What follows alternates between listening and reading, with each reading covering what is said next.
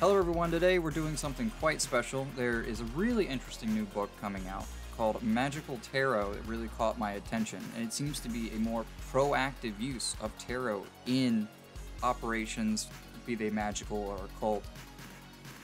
I just thought what an amazing opportunity it would be before this book releases, because it will be coming soon, that we actually have a moment to talk with the author. Robyn, thank you for being here. If you wouldn't Thanks for mind, would you having me. please introduce yourself? So, my name is Robyn Valentine, and I'm the author of Magickal Tarot. I am a professional tarot reader. That's my career, both for myself and through services. And yeah, I wrote this book. I'm also a witch, and it was kind of a way that I use in my own practice of combining both tarot and witchcraft. And I don't know, it's my whole life. No, it's cool. It's cool. I mean, and I'm glad that you're committed, right? It'd be a lot weirder if you were Yeah, just like, just yeah, I maybe. started last I week. live and breathe this stuff. Yeah, that's awesome.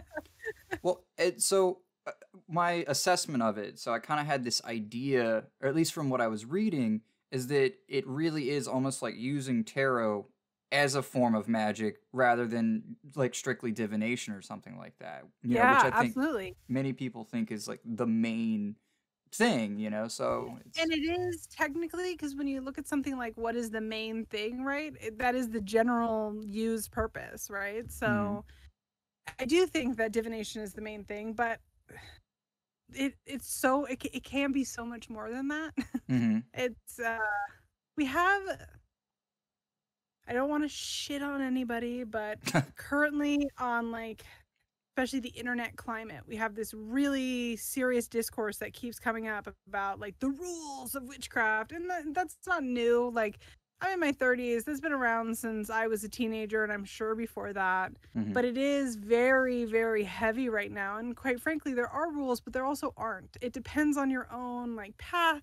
It also depends on how you're being respectful, etc.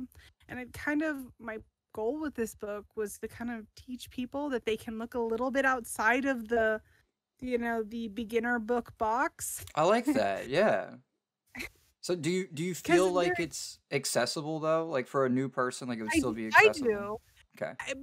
My big thing is that I don't want people thinking that they're going to pick up my book and think that my book is to learn how to do tarot for divination. Yes, there is meanings for upright and reversals, but the focus is the symbolism within the tarot, Mhm. because my whole philosophy when it comes to witchcraft is that if you understand why things have the meaning that they do, then like the potential and the doors open from there. Yeah. You have all these beginner books that just give you empty correspondence and don't really explain to you why the correspondences have the meanings that they do. And I believe that if you understand those things, then you can kind of do with that what you want. You can play with it, you can reapply it to other things, you can build your own correspondence. And so, yes, my book has uprights and reversals, but it also is mostly giving you the breakdown of the symbolism, what that means, why the cards have the meaning that they have, and then how you can reapply that. Yeah, yeah, I really dig that. Especially the reapplication part. That's super Yeah, interesting. And I that that was my main focus, or my goal at least. and I'm guessing it's majorly centered around the major arcana, right? I Yes, believe it. so the book is focusing on the major arcana. There are some sections that touch on the suits in like a very general sense.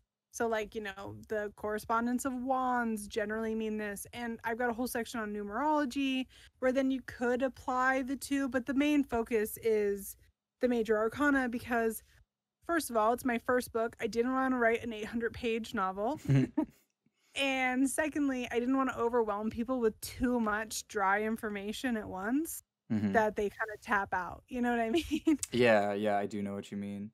I And mean, think about it. If you had 500 pages, 600 pages of nothing but symbolism, you're gonna lose a lot of people's attention. yeah, very quickly. They might read one or two that they find really interesting, but probably Right. not the And whole I thing. think that like devout people that are like really, really passionate about stuff like that, I wouldn't lose them. But they also probably already have a general understanding of this stuff Mm. where they don't really need it then.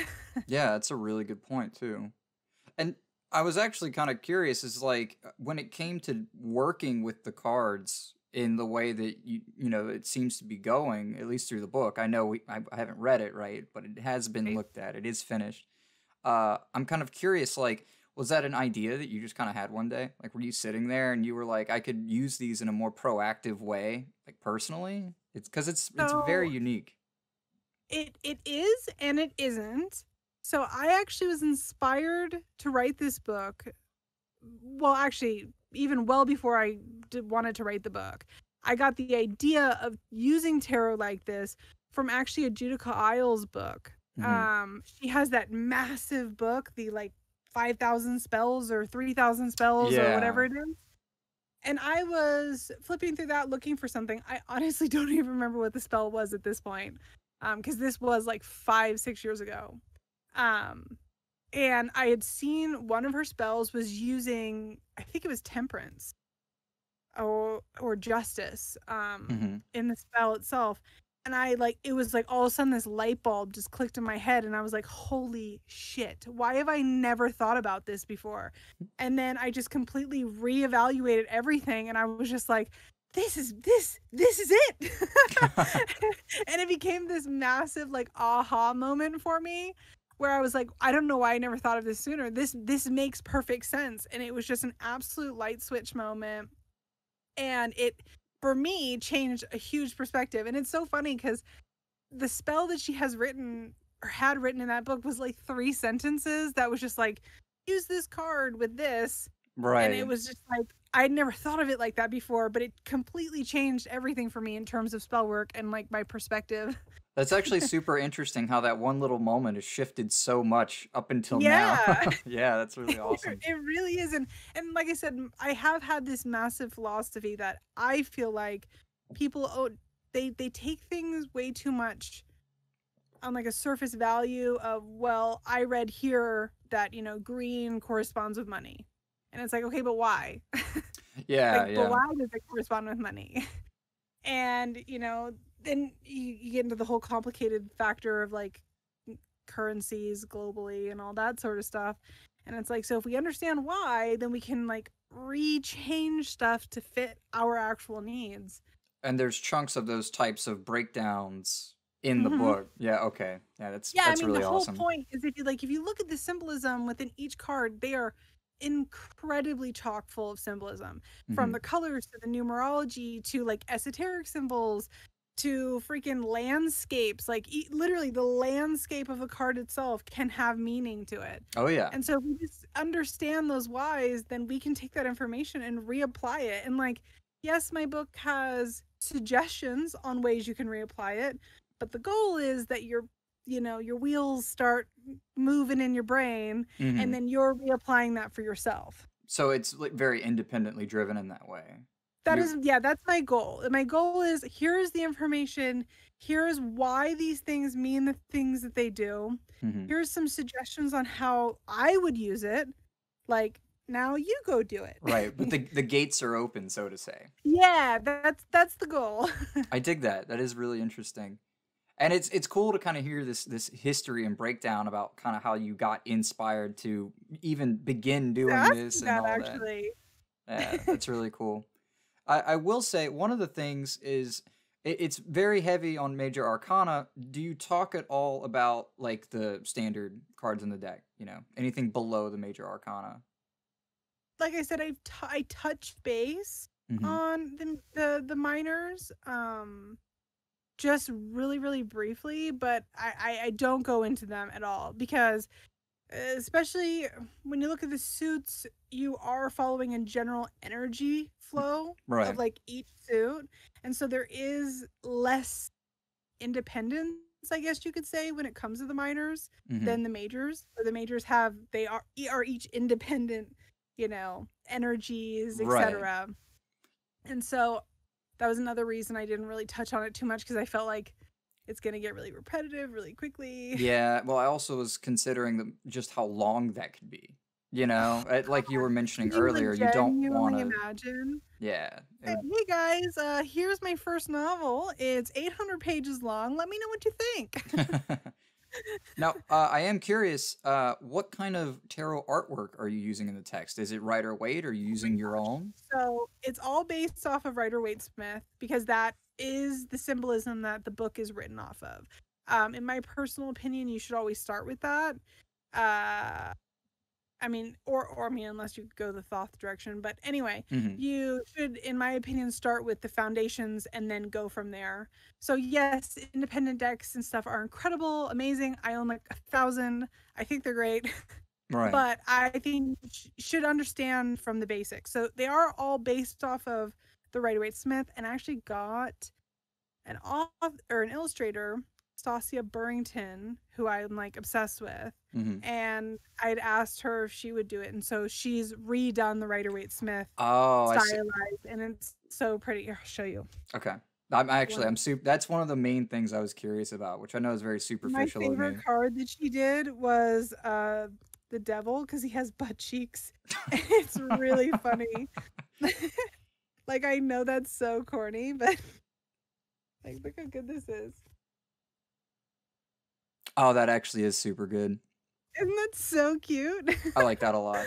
That's awesome. So it's got all it covers all of the symbolism that I touch base on based off the Rider Waite Smith, but she's redrawn it because of like legal reasons and all that Oh sort of yeah. thing. Well, it's also, I believe it's nice to have like that kind of artistic flair to it. It can Yeah, make I had something. a very specific vision for how I wanted my book to look. Hmm. And when I tell you that the biggest compliment I've received so far accidentally is people asking me if it's an algorithm book has been like because I wanted like I had a vision. I didn't want it to look like an algorithm book, but I had a vision on how I wanted it to look, Hmm. and like I had a thought out, and it came out that way, and I'm so Yeah, yeah. Well, I mean, like I said, I just think conceptually it's very interesting. That was one of the main things that really caught my attention is I had never thought of using tarot in that way before, and I see now that it is there.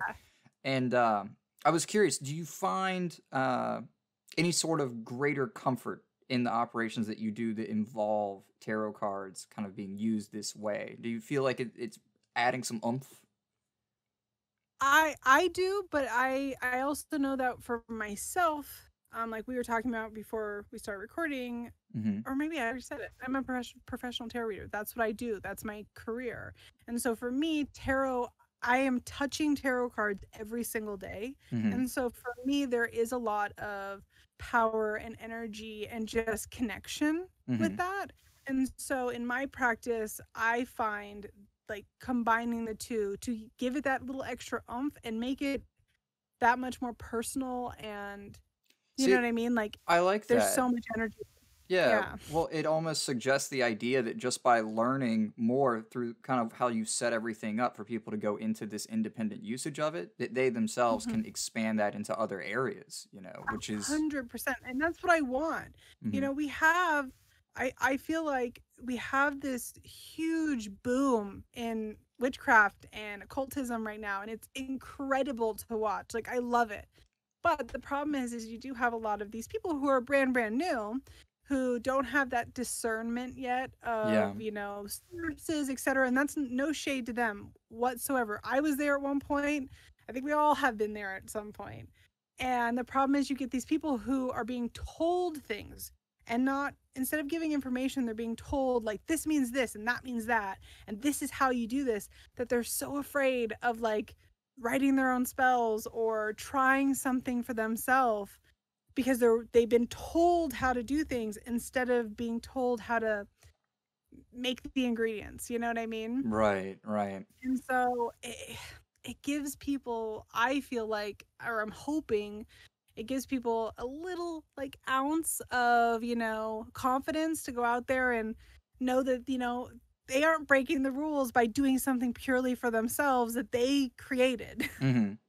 Yeah, Or they've yeah. got the tools, they've got the information, they got the ingredients. So go do it. Like don't be afraid. It'll be okay. Yeah. And I kind of like that there's this inspirational aspect behind it, you know, and I agree. I think all good works can have that kind of effect on people. In fact, we Yeah. might even say that one day, in the same manner, someone will come across your book and it'll do something crazy for them, similar to how you were going through the So, 5,000 spells. I mean, realistically, if even one person were to pick up my book and have their aha moment, that would be more than enough for me. I know what you mean. I really do. That would be more than enough. I just want people to be a little bit less afraid, because we do live in, especially this internet climate, where you're so afraid to like do anything wrong Hmm. because you might piss somebody off or something off or whatever. And it's like, yes, don't be crazy and like, I don't know, start off your first spell with something really baneful or something like that. Um, but also like don't be so afraid of like trying things. Yeah, yeah, definitely expand. You know, well, which is Yeah. funny because myself have always been kind of weird about a few things, even in the Kabbalah. But I recently decided to stop doing that, and it's been I really think it's elevating. healthy. I think it's healthy to be weird about a few things, right? But Oh, as oh no, being there's some weird, stuff. yeah, but be weird about like everything with this big broad brush. It's like, well, who's making these rules for you? Like, do you even know why these things have the rules that they do? And I don't know. That's what I want people to kind of question more. I'm hoping that they see this and they go, "Oh my gosh, I didn't realize that there was all this information here. I wonder what else is out there that I know of that has a bunch of deep-rooted information that I'm just not aware of, Hmm. and maybe that will help me, try something new." Yeah, yeah, that's fantastic. Can't talk. Well, I guess we've really covered so much. I think one of the few things I could really bring up at this point is just, is there anything that you feel like people need to know going in? Or do you feel like we've really covered? Because I feel like you've covered a lot of good stuff. Yeah, I mean, I feel like we've covered it all. I know that my book is very cutesy on the cover. It's pink, it's purple, the artwork is cute, Nothing wrong with but that. yeah, but there's nothing wrong with that. And I think that's the big thing, is that not everything needs to be like gloomy goth stuff. I love goth shit. I love the dark, gloomy things, but also you don't need to be a goth to be a witch. You don't need to be a goth to be an occultist. I And you thought it can came with like a black shirt, doesn't I it? know. I actually have like a cloak, and it's black on the outside and the inside is sparkling pink. Oh gosh, that's awesome. Eat me. Right. Well, uh, for those who are interested, when does the book come out? so it comes out May 18th, and it's available basically every major bookstore that you can get your hands on it. I know worldwide there's a couple spots that it's not available yet or whatever, and to Hmm. those people I say, go to my publisher, Fairwinds or Cordo. They're the same thing, and you can buy directly from them. All right, awesome. And for those who are also interested, you can also follow Tired Witch Robyn on Twitter. I know that you are on Yes, Twitter I am rather on actively. Twitter as Tired X Witch, and I'm on Instagram and TikTok as A Tired Witch. Okay. All right. Well, hey, look, thank you so much for joining me today. I'm really Thank excited. you I for am going to having me. pre-order your book because I want I Thank want to check it you. out. So, Thank I you. hope you have a fantastic day. All right. Thank you. No problem.